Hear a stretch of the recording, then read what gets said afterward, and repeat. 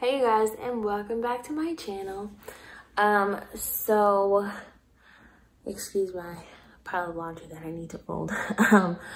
But this video has been something that has been in the works for a few months now. Yeah, I am not the most vulnerable person. And by that, I mean that even though there are things that I don't mind sharing about myself, and I think pretty open with sharing those things, there are other things that I am not at all comfortable with sharing. And it's not because it's even necessarily that big of a deal as much as it is just, I think that there are things that if people were to like ridicule me or, you know, be critical of me for sharing it, I really couldn't care less.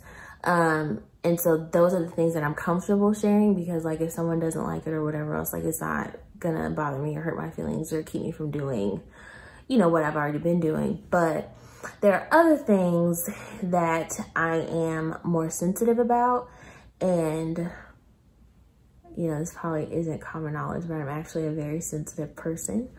I'm very sensitive in terms of the things that I'm sensitive about. So let's, you know, be clear. But the things that I'm sensitive about, I am very sensitive about.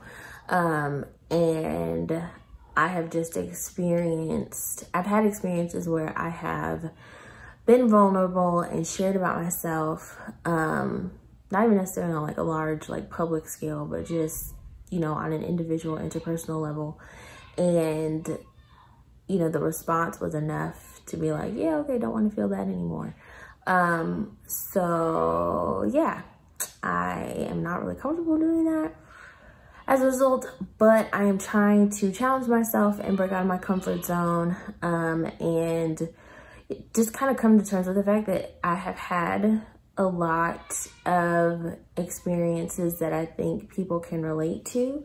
And because I'm doing live streams on my channel every week talking about, you know, like the heavy, hard-hitting topics and, you know, the stuff that I don't mind sharing my opinions on, or being, you know, vulnerable about, I think I just feel like it could be and hopefully will be beneficial for me to use my channel to make videos about the things that I have experienced that other people can relate to and that could potentially be helpful to someone else who is going through a similar situation.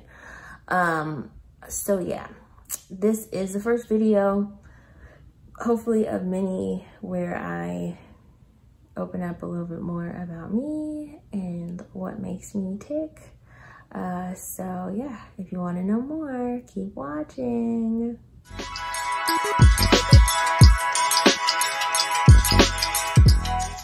So this video is about my mental health journey. I have been on an intentional journey with mental health for several years now. I want to say the first time I went to see a therapist was in early 2015. So it's been about 6 years off and on, you know, just addressing my own mental health and trying to figure certain things about myself out.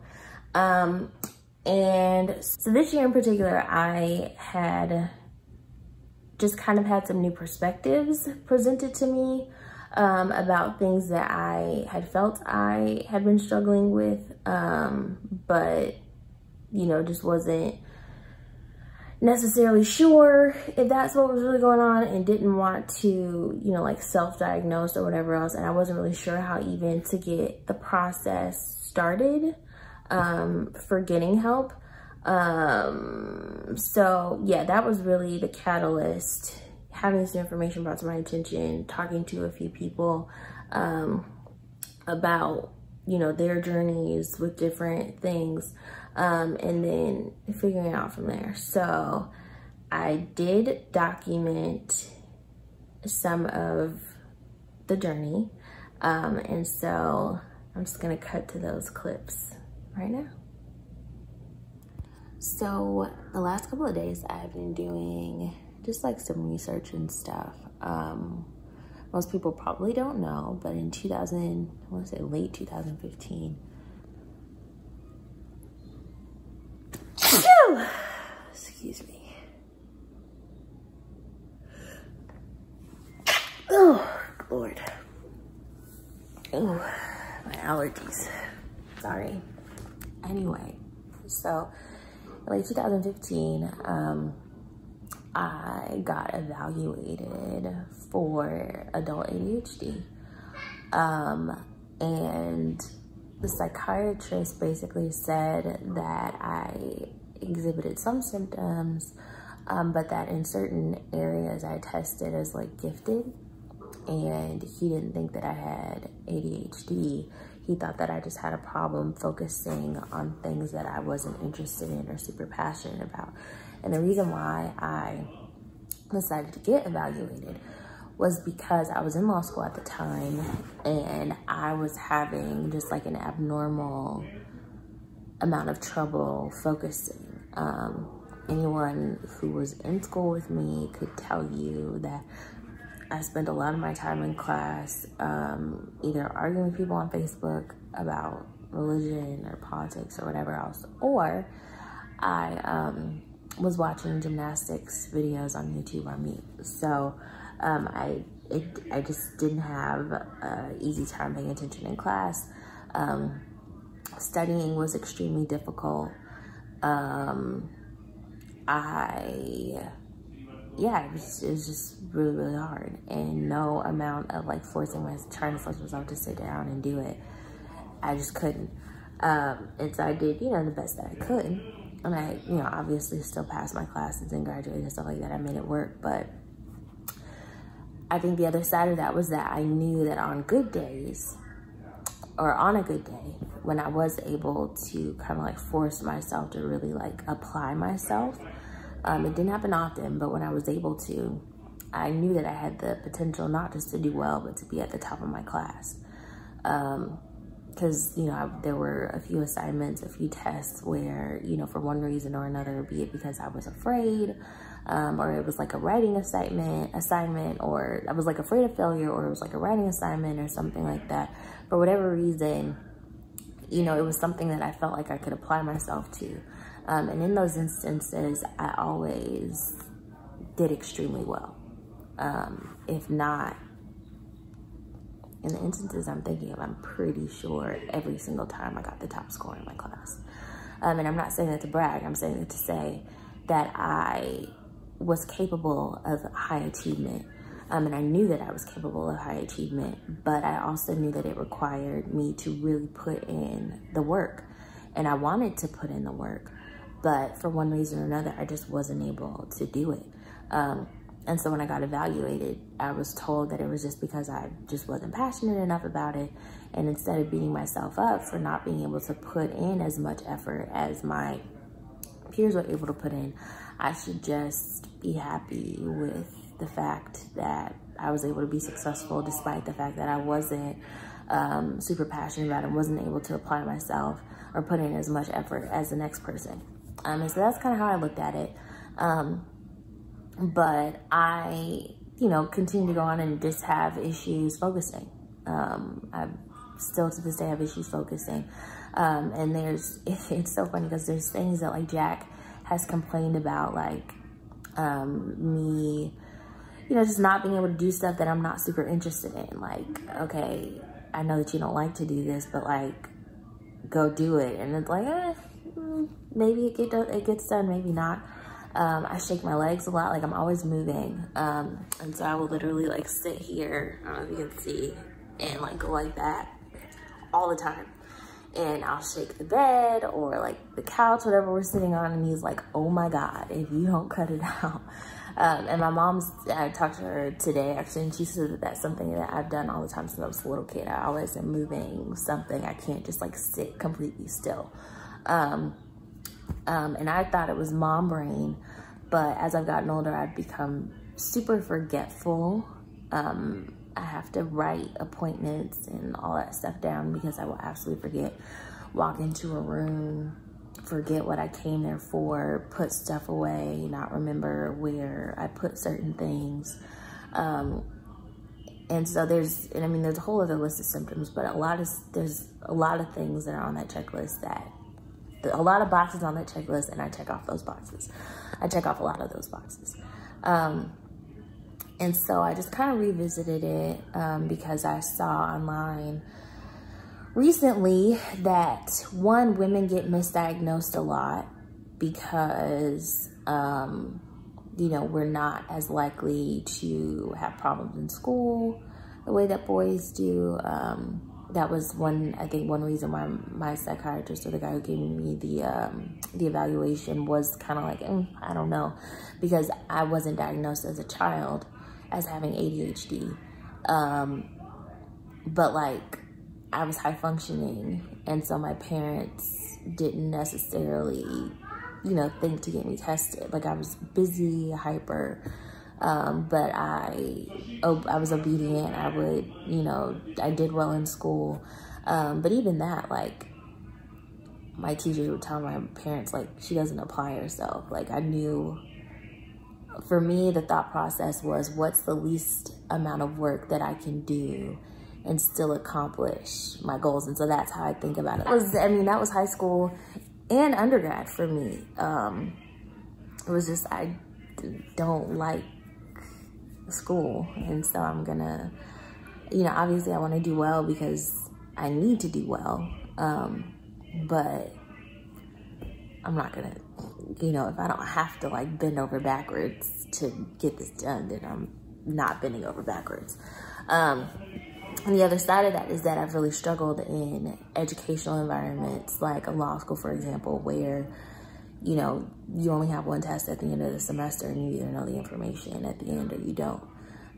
Or work environments where, there may be kind of like these generalized goals that you're trying to reach, but you're given a lot of autonomy in terms of like how to reach those goals. Just like being a self-starter, not having a ton of structure, it makes it difficult. One, it causes me anxiety, and two, it makes it extremely difficult for me to kind of navigate, because if I don't know like what my bottom line is and I have to just throw myself into something and invest in it, and I don't necessarily love it, enjoy it, I'm not super passionate about it, it's extremely difficult for me to do that.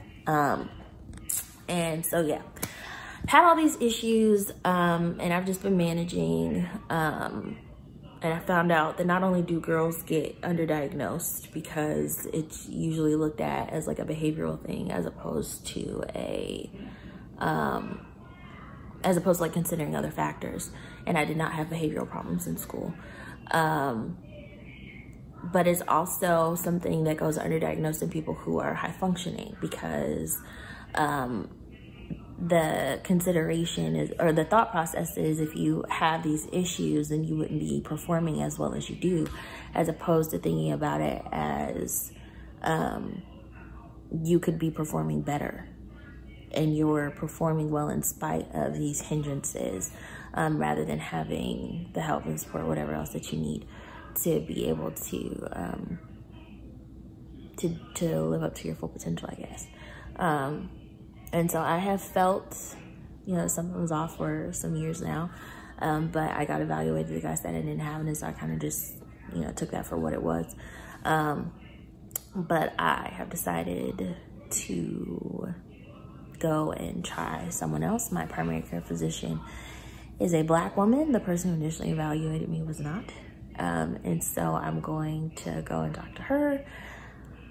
Hopefully, it goes better, but if she's kind of on the same boat as that guy, then I'm gonna have to try something else. But yeah, I genuinely do think that I have ADHD. And I don't even necessarily think it's like adult onset or something like that. I think I probably have always had it and just never got diagnosed because I'm high functioning. And again, that is not to like toot my own horn or anything like that. But it is to say that I've come a long way or accomplished a lot, not necessarily being the best version of myself. And if it's at all possible to function, particularly mentally, at a higher level, like that's something I absolutely would like to be able to do. And if it helps with, you know, any other side effects like anxiety, depression, sleeplessness, because I do struggle with being able to sleep at night and sleep through the night. And that's something else that I've dealt with for years. So yeah, if it can help with all of that stuff and make it easier, I think just for me to be like more present, then yeah, I'm all for it. So I'm documenting it, and we will see what happens. So it's taking some time, but I am about to have my first appointment with a psychiatrist to see about getting an ADHD diagnosis. I'm extremely nervous. Just because, like, I went to my PCP to get a referral to have this appointment, and she kind of didn't really believe me. And I don't think she was trying to be malicious, but she was pretty dismissive. And so I'm just hoping that this doctor gets it. And if nothing else, doesn't just like write off my symptoms. And this isn't dismissive. So yeah, fingers crossed. So that actually did not go terrible, I am happy to say. I have a depression diagnosis, which is a start. The doctor said that before they get into ADHD evaluation, they want to treat any overarching symptoms that may be going on, I guess, or any overarching mental health issues that may be going on, to see if any of those ADHD symptoms are still there once the depression is treated. So I'm going to start some meds soon, meds to boost the dopamine levels in my brain and to help me sleep. And so I'm hoping that between the two, I will feel better. So yeah, I'm happy that I at least feel like I'm making progress. I definitely feel like I need to find an actual therapist now because a psychiatrist is not that. And so yeah, I feel better. My anxiety was not necessary because like, if nothing else, it's not all in my head. There's definitely something that's not right. And so now we can go about the process of getting it treated and figuring out what works. I'm actually happy that she's hesitant to like go straight to ADHD medication just because I've heard it's like not great for you long term. And so I'm not so much pressed about getting a certain type of medication as much as I am pressed about feeling better. And then if it is a further issue beyond just the dopamine in my brain, I still don't know if I want like meds for it. If there's like behavioral therapy, cognitive therapy, or behavioral therapy, something that can help, I probably would want to try that route anyway. So yeah, all in all, I am happy with where we're at. So now you know I have been diagnosed with major depressive disorder, and the medication that I take, it's called Wellbutrin. I hope I'm pronouncing that right. That medication is an antidepressant that also, it raises dopamine levels in your brain, and that also helps ADHD symptoms. And so right now, I am on a 150 milligram dose. We started out at 100 milligrams. Now I'm up to 150 because my depression symptoms have gotten better in terms of like, just like not feeling motivated, not getting enough sleep. Between that and the trazodone that I take to help me sleep, those symptoms are not as bad. But my concentration, or like my ability to focus, and my memory are still not as good as they should be. And so we're just trying to, you know, see how it goes, get the dosages right. But I'm happy with the progress that we have made so far. So something I just want to say, you know, to anyone who may be dealing with similar issues, my mom said something to me just the other day that I thought was just kind of helpful to think about. And she was basically saying that, you know, medication can help, but it is not a fix-all. And she's not the first person to say that to me. Thankfully, along my mental health journey, the professionals that I have had, I have never, you know, gotten messaging from them that medication was a fix-all. And it was always kind of like, you know, let's start you off low, work our way up, you know, that kind of thing. And, you know, there was always emphasis put on, you know, having other things that I'm doing that contribute to having having healthy mental health. And, you know, doing the things that were within my power to do to make sure that I'm in a good place. So specifically right now, making sure that I exercise is really big, because exercise is like a natural dopamine booster. Being intentional about just eating, getting enough sleep. That is one thing that I have noticed. If I don't get enough sleep, it doesn't matter, you know, whether or not I'm taking Wellbutrin, because it doesn't, you know, like I still have a lack of motivation, whatever else. So sleep is like imperative. Going to bed early, asking Jack to help out if I need a little bit extra sleep because I feel blah or sluggish or whatever else.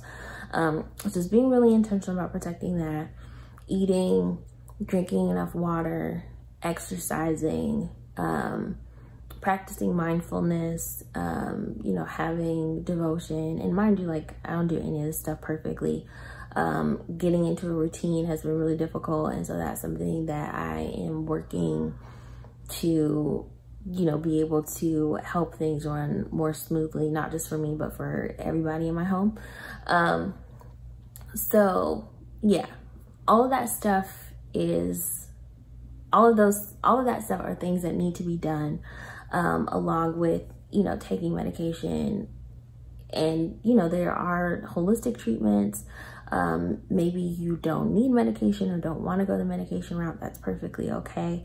But it just means being intentional about doing what you can do to help yourself along.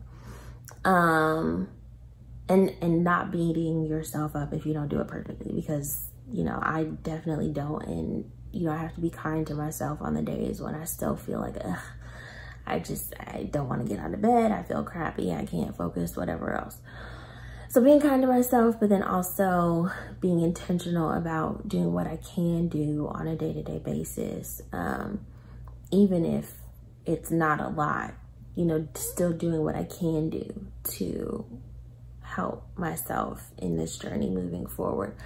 And the other thing I will say is just that, you know, this is not, you know, the easiest thing to undertake or to, you know, get started. And so don't feel bad if, you know, you're like, I don't feel like everything is okay, but, you know, it just feels overwhelming to try to go about the process of figuring all this stuff out.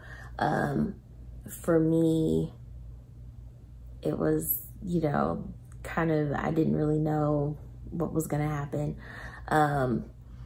I had to see my primary care physician, and when I did, I was able to find out how to go about finding a psychiatrist, and then, you know, speaking to my psychiatrist to be able to make the appointment. She definitely told me, or I found someone who had, you know, decent reviews online, and who also was accepting new patients, who was, you know, close enough for me to be able to, you know, get to her if I need to, but who also was okay with doing video conference.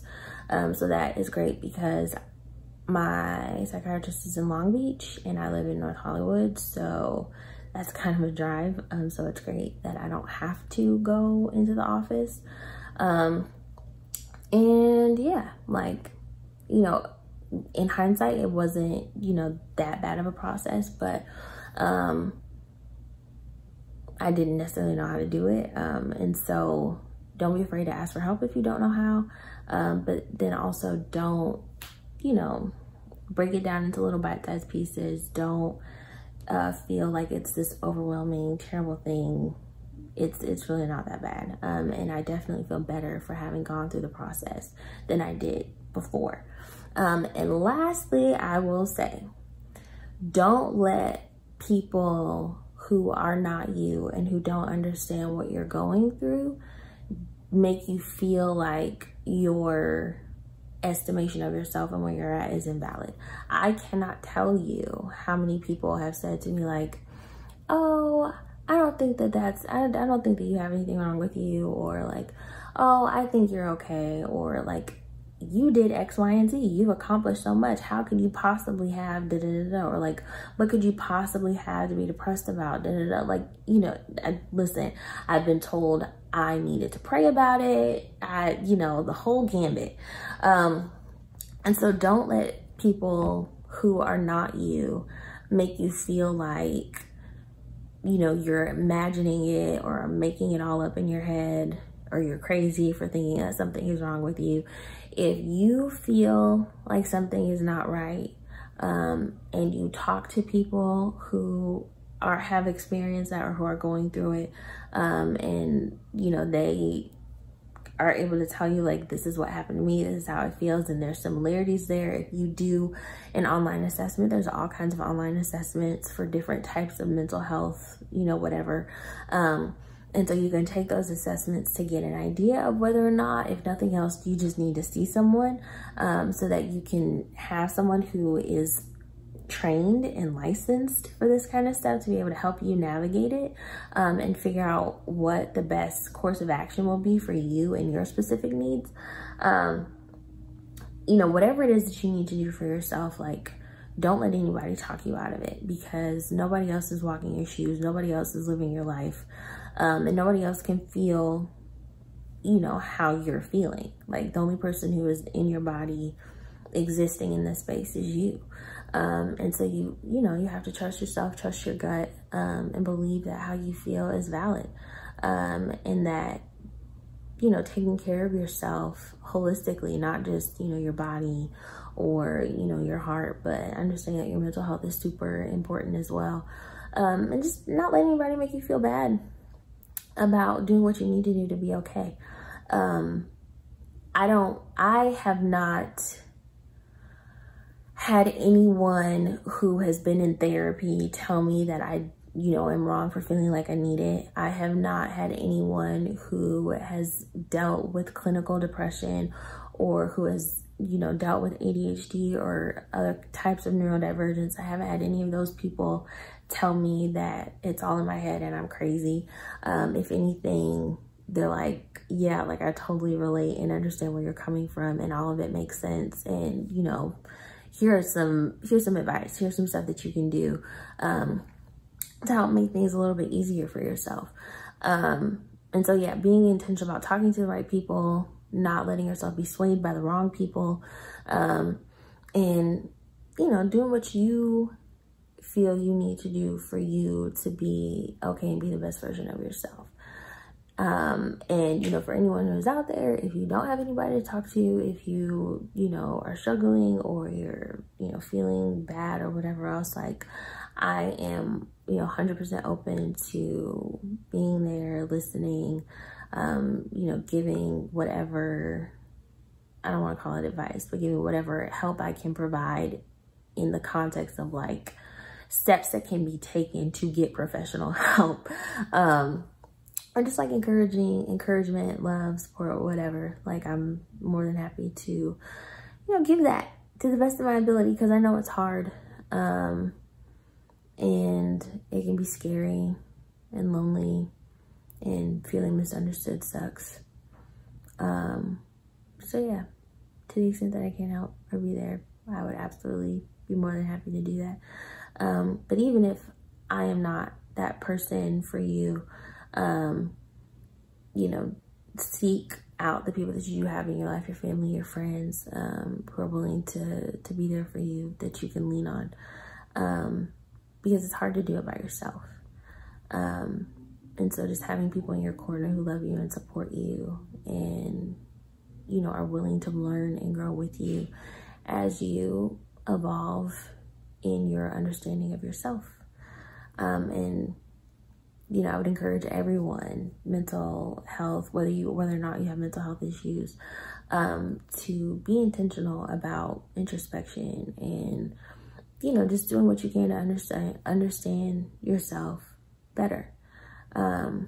Because you never know what damage you could be doing to the people around you if you are not being intentional about you.